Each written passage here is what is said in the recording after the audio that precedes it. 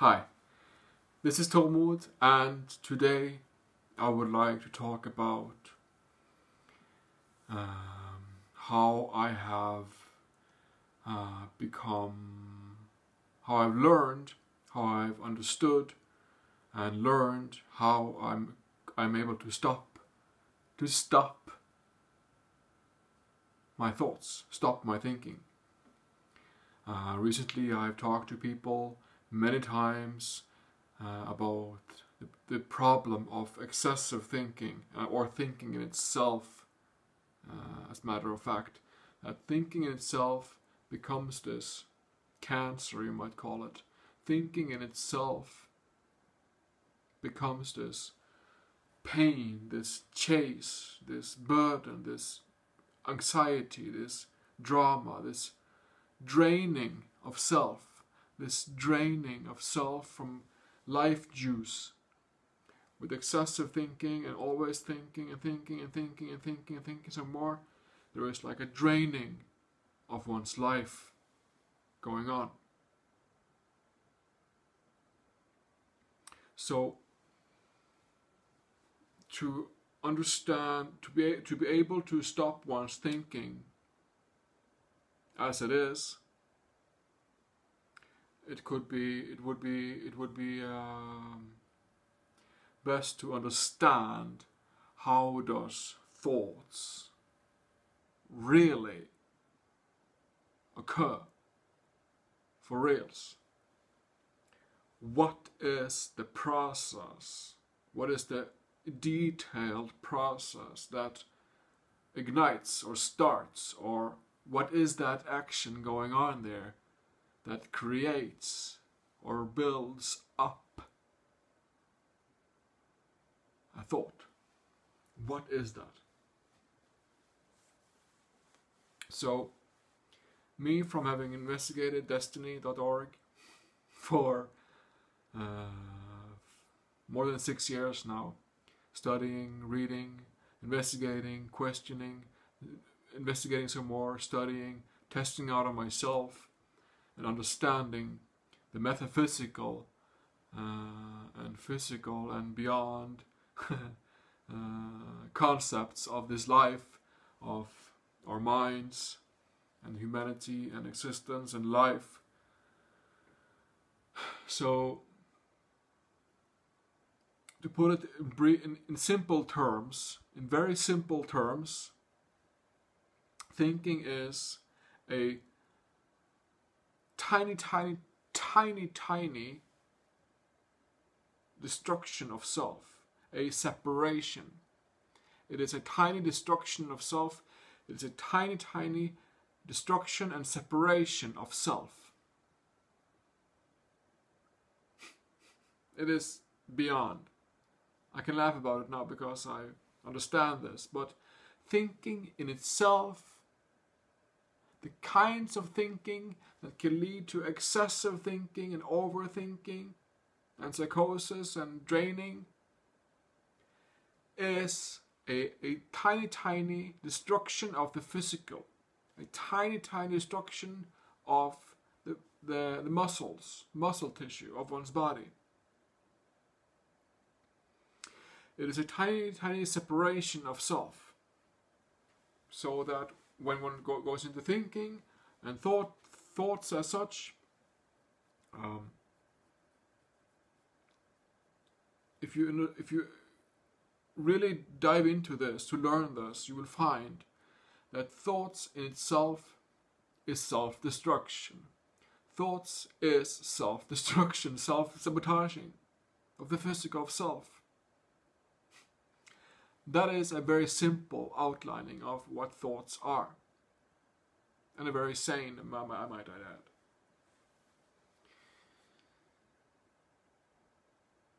For about 1 or 2 or maybe 3 years of my process, I have, and to a certain degree, I'm still stopping my thoughts.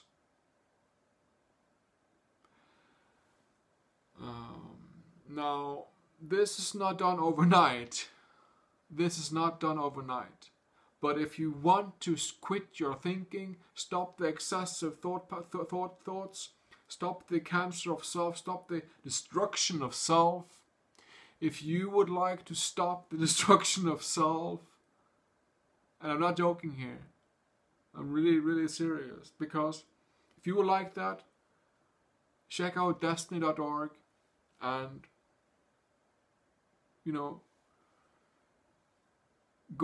go into studying and understanding our message.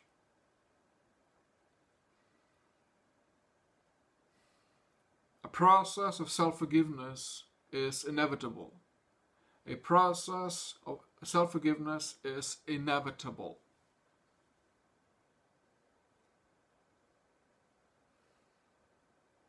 And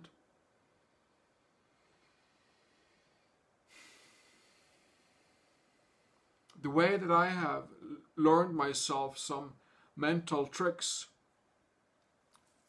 after having walked some, what shall I say, miles of forgiving some constructs within me, some constructs that have led me to excessive thinking, voices in the head, nasty, irritating backshots in my mind, thoughts.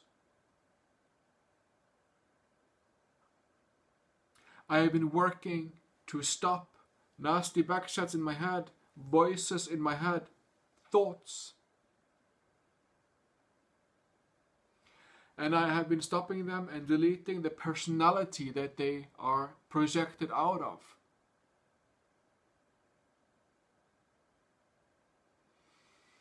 So that a sentence that I would learn myself is this sentence, something like this here. Whenever I feel like, oops, there's a thought coming, there is a thought coming, I must do something, there is a thought coming, emerging from my mind. I'm making coffee, I'm doing dishes, I'm eating food, I'm doing something, and there's this thought almost coming up in me.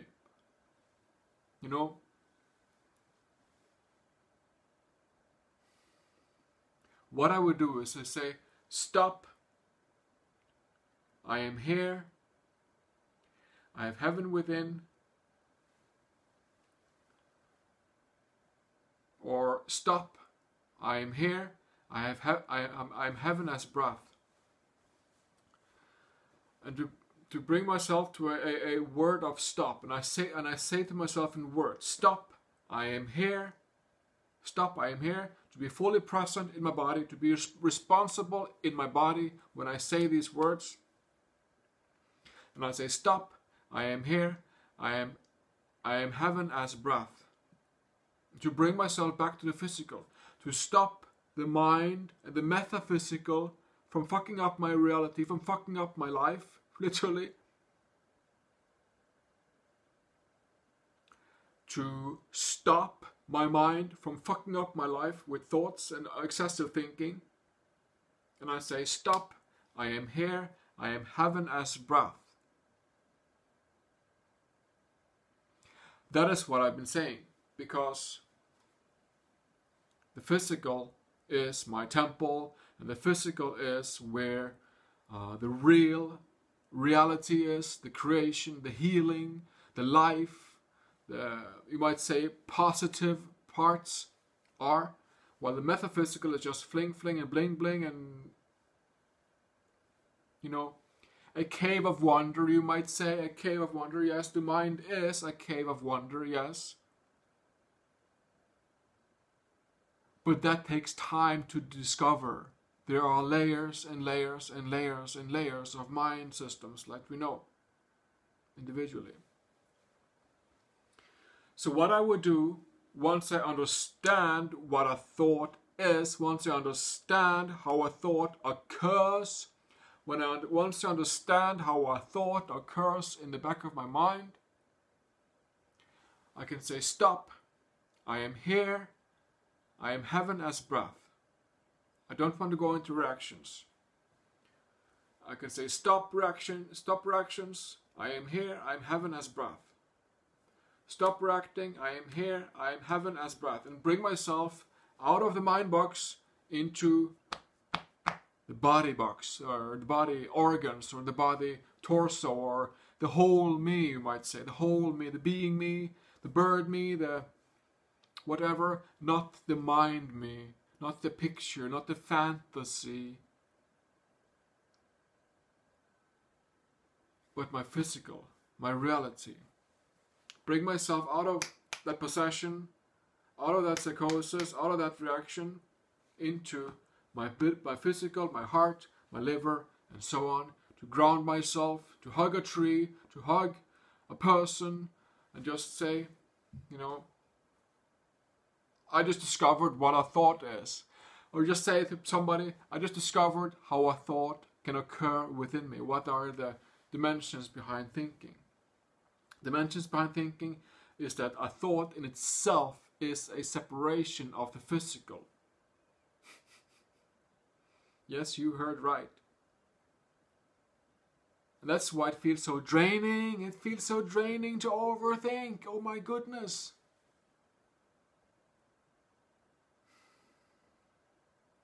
A thought is a tiny, tiny destruction of self. So, what I say is stop. Stop reacting. I am here. I am heaven as breath.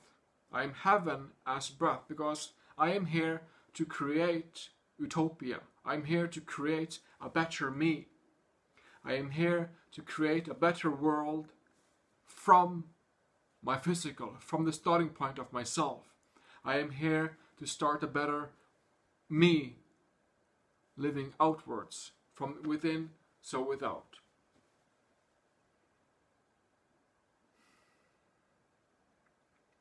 If you have questions, feel free to ask questions.